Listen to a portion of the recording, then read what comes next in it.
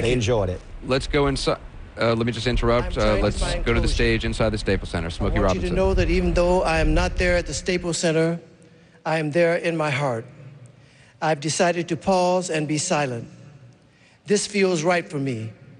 Michael was a personal love of mine, a treasured part of my world, part of the fabric of my life, in a way that I can't seem to find words to express.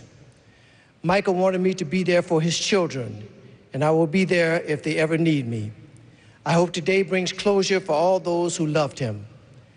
Thank you, Catherine and Joe, for sharing your son with the world and with me. I send my love and condolences to the Jackson family. Diana Ross.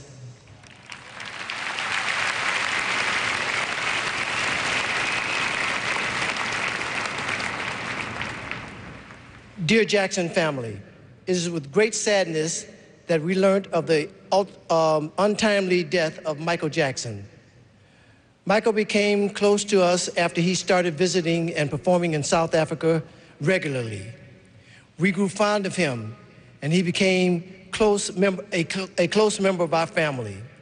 We had great admiration for his talent and that he was able to triumph over tragedy on so many occasions in his life. Michael was a giant and a legend in the music industry, and we mourn with the millions of fans worldwide. We also mourn with his family and his friends over the loss of our dear friend. He will be missed, and memories about him cherished for a very long time. My wife and I, our family, our friends, send you our condolences during this time of mourning. Be strong. Nelson Mandela.